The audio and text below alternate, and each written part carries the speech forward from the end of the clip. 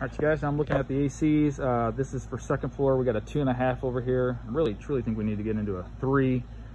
Just going by the square footage, the amount of registers, and then just being a little discomfort, you know, when we get into those peak part of the days. So looking at bumping into 3-ton.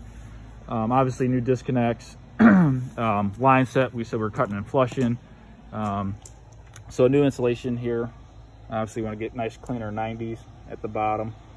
We got a little bit of thumb gum and putty here. Just want to clean this up as well. And then mirror image on the first floor. So 5-ton on this one. Level up the pad, our new pad. More than likely just bring out rock. You know, we just got the smaller white gravel. So we're looking at bringing out some rock out. New disconnect, new electrical whip, line set again. We just want to clean this up. New insulation, cleaner 90s, and just the droop that's going on there. And that's it. This one's for first floor. Right